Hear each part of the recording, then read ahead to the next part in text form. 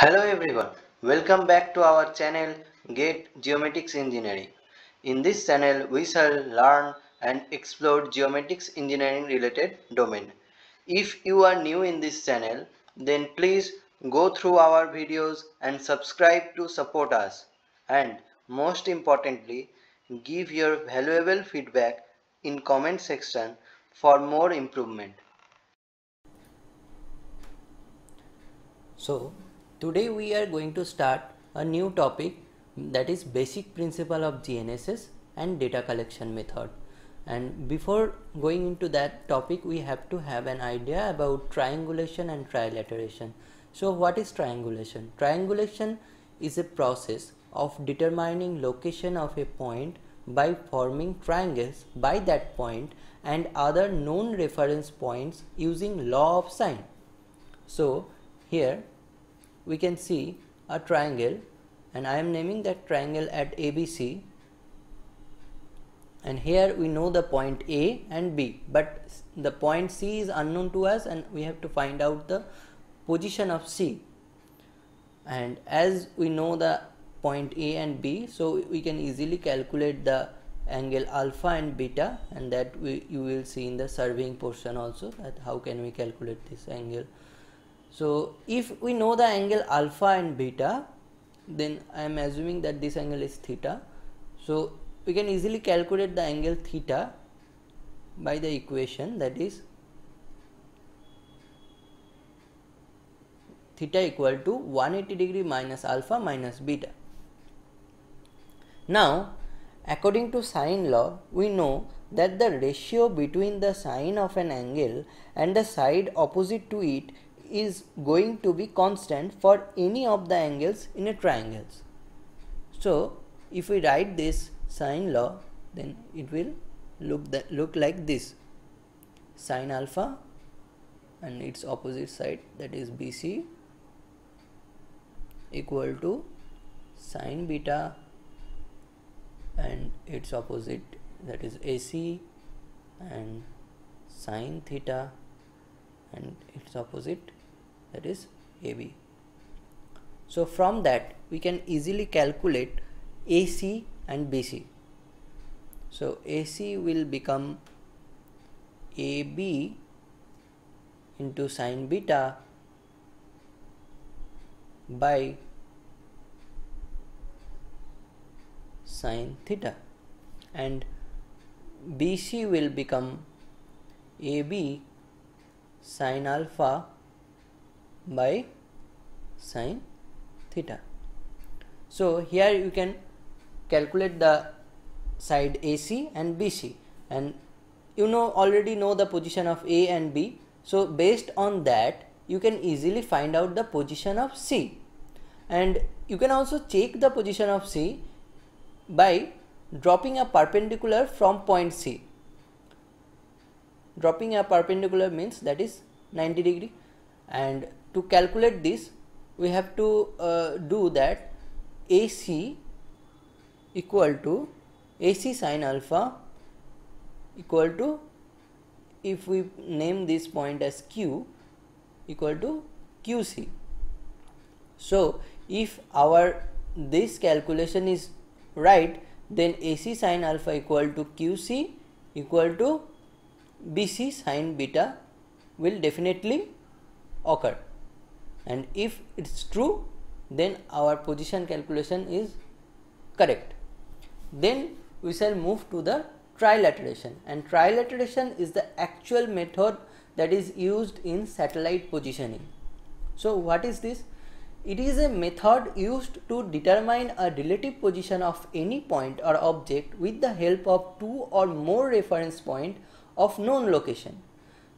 So we have already discussed it, that how in 2D plane we can calculate the position using radio navigation in earlier videos. So you can check out that videos also. So in 2D plane we know that in 2D plane, that is forming a circle, and three circles never intersect in more than one point. So that's why this is the position.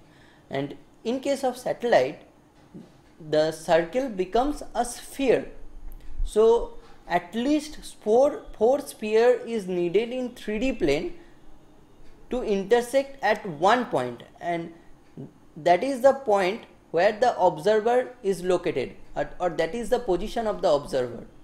And that's how using the trilateration method the position is calculated. Now we shall know it elaborately in the next slides. So let us move to the next slide.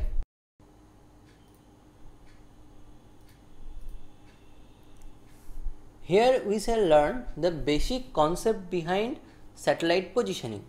So for that, time and range are the two important parameters. So distance from satellite, that is P1. P1 can be calculated using the velocity of signal, that is c, because we know that the signal transmitted at the speed of light and the time taken by the signal. There are two processes, one is code correlation and another one is carrier frequency. We shall learn that in the next slide.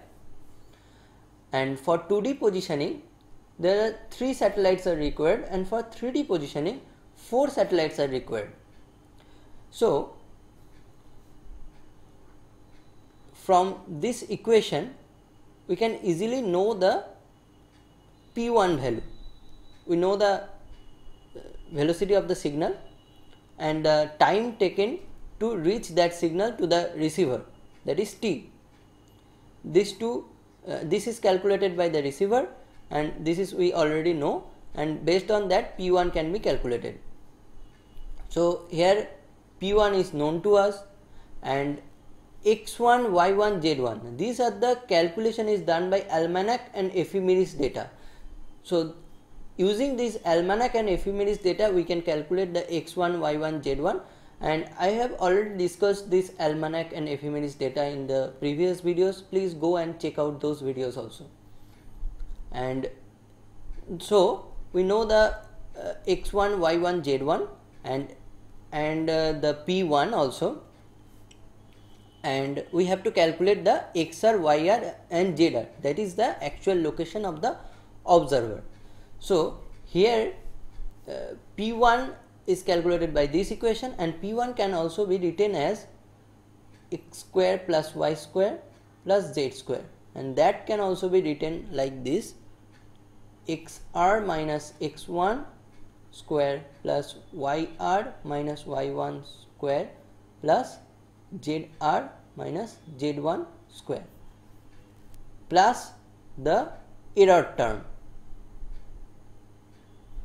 So using that we can find out this equation, and this is one of the important equation for satellite navigation.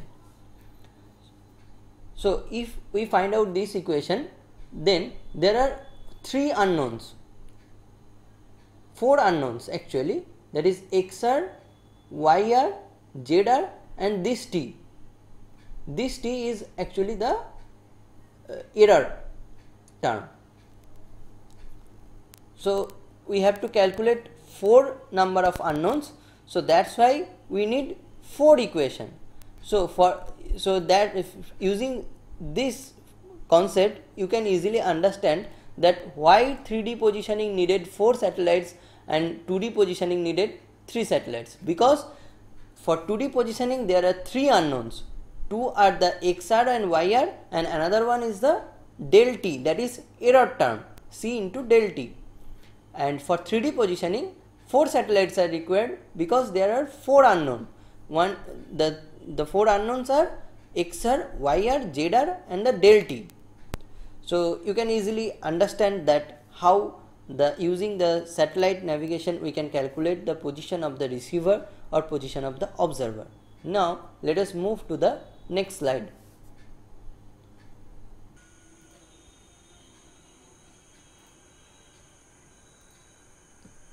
Now in this slide we shall learn about brief classification of GNSS technique and brief classification of data collection method.